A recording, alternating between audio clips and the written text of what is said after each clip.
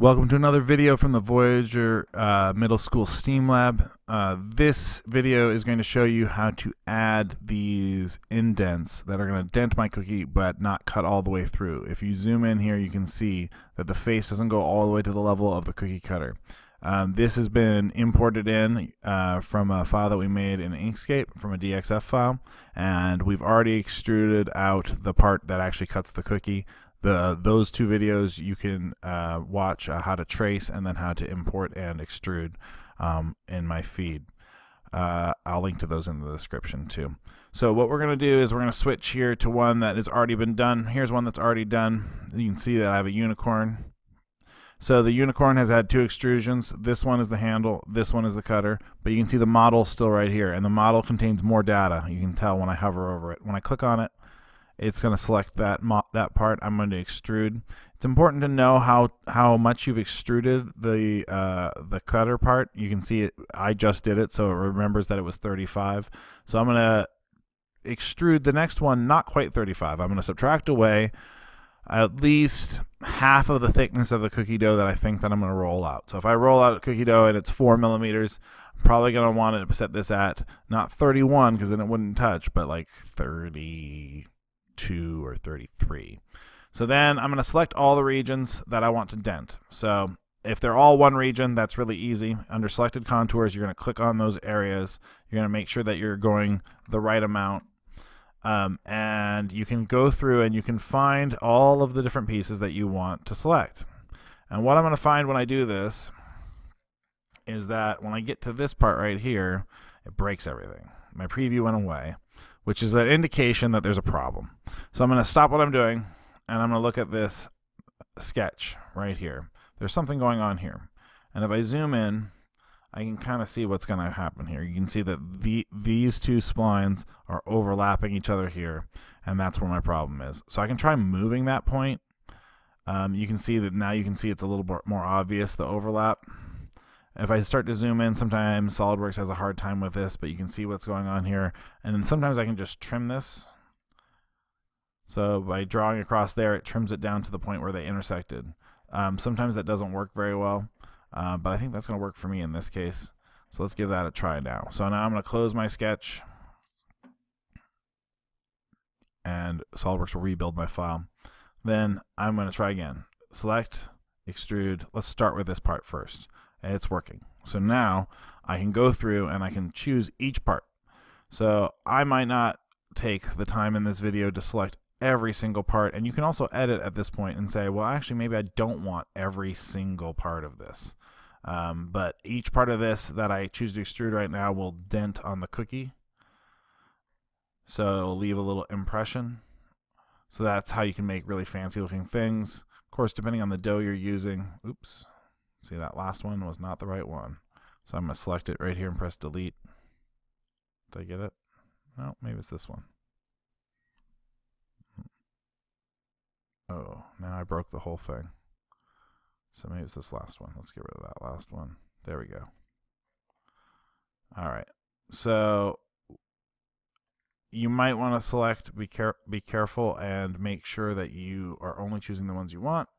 And if you get to a point where you decide that actually that part that you had in the file is not something you want, like maybe all these little eyelashes, I decide that I don't want them, I don't have to choose them. Right now I'm choosing what's going to extrude. So as you're doing this, you want to keep in mind that each one of these things is going to be 3D printed. And as these things are 3D printed, you've got to think about, okay, so now that all of those different pieces are going to be 3D printed, I've got all these different pieces now. And if I print this out, it's going to all come off separate. Every single one of these little things is going to be separate. So what am I going to do to make it so that when I 3D print this, this is one cookie cutter and not a whole bunch of things? Well, I could just extrude the whole thing on the back, but then I can't poke the cookie out. So I'm going to need to add some straps across here to attach these things to the main cookie cutter. So what I'll do for that is I'll find the plane that everything is sitting on here. Might have to zoom out here a little bit. So this is all on the front plane. That's where I put it when I first installed it. So I'm going to select the front plane, go to sketch, and I could either use the line tool or I could use rectangles.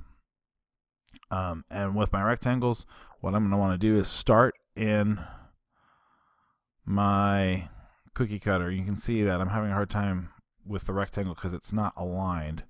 I'm going to use the straight line tool then, and I'm going to start in my cookie cutter, go across, and add a thickness like this. So everything that's touching this part, if I extrude this, can be attached to that.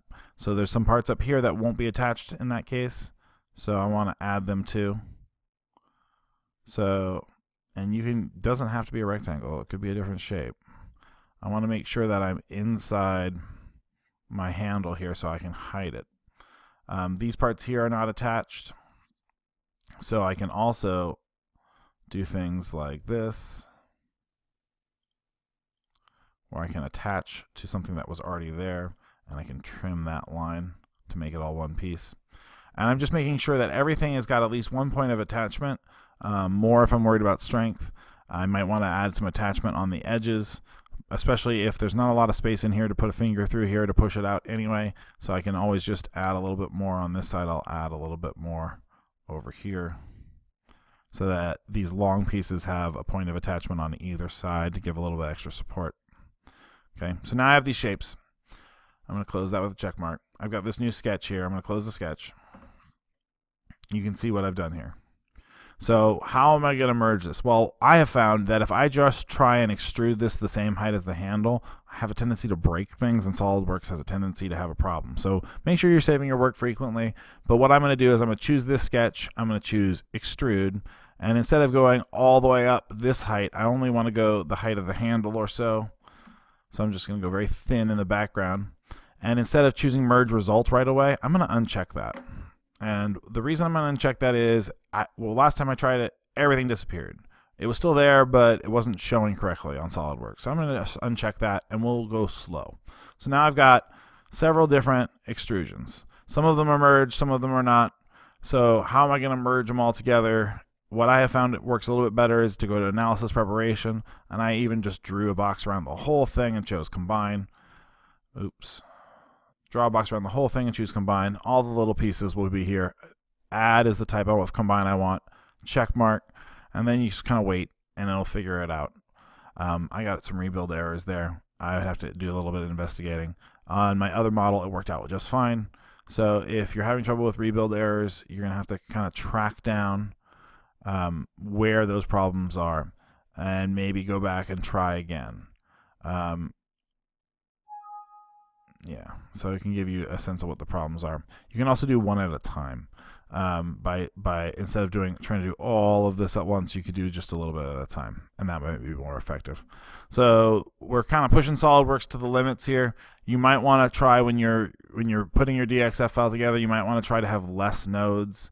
It makes things a little bit simpler so that you don't have quite so much to combine. You can also try doing a little bit at a time, like all these little eyelashes, this part and this part. And then if I hit check mark here, see, that worked out just fine. So that was probably not the problem. The other thing I'm probably having an issue with here is I don't think I extruded these the same height as the handle. I think this little bump sticking out here is never that great cosmetically or for when you're trying to add things together. So just be aware of what you're trying to put, what sort of math you're trying to put SolidWorks through, and try and limit that math as much as you can. Do a little bit at a time. If you have a bunch of combines here, it might be a little bit ugly, but it'll still 3D print just fine. All right, I hope you enjoyed the video. Please watch my other video about how to make the DXF file, how to extrude the cookie cutter. All of that is in the other videos. I hope you're enjoying making things on the 3D printer in SolidWorks and using Inkscape for our 2D work.